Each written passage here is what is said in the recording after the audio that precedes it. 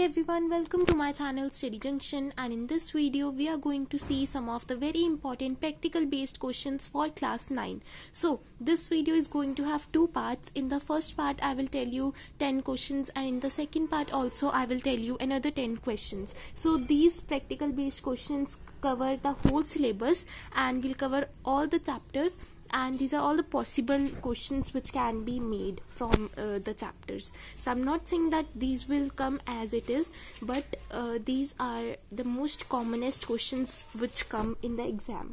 So let's get started with the first question.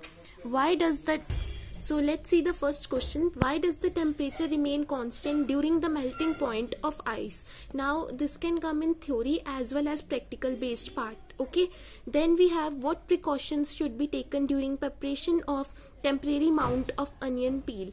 Okay, so from your first activity of bio you have this question. I must say that you should know the observations, results and precautions of all your activities. Then only you will be able to solve answer all the questions which are asked. Okay, so these are just examples in which you are asked the observations and some other things, but you have to learn the observations, results and precautions. Okay, then we have state the law of conservation of mass. Okay, so the second law which you have in your chemistry, so that can also come.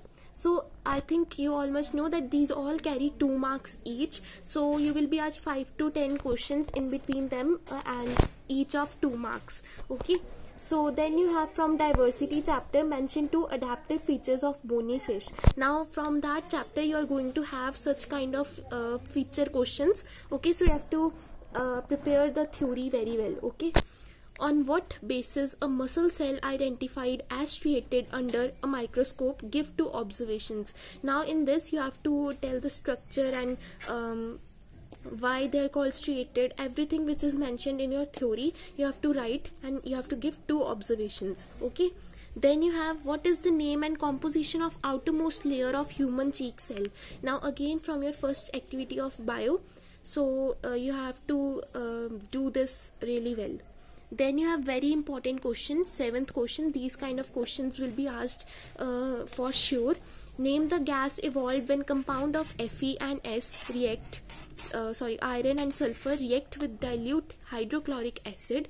How will you detect the gas evolved? Now you have to learn all your observations and results from your chemistry, that second chapter's activity.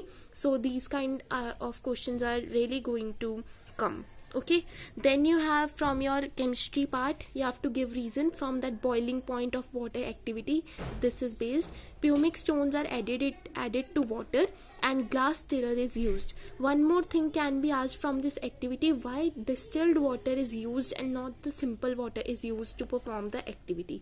Okay, so the answer to that would be distilled water has no impurities, but the pure water, but that ordinary water has some impurities, so it raises it does not give correct your measurement of your boiling point and melting point. Okay, so this is the answer.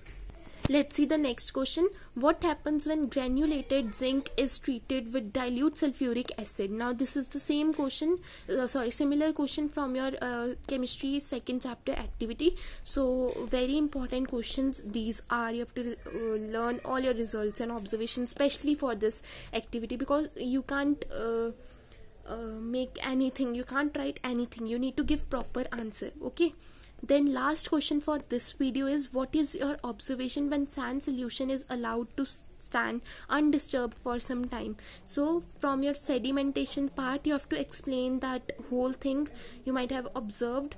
So for 2 marks you have to write this answer very beautifully. Okay, in the next video we are going to see some more questions.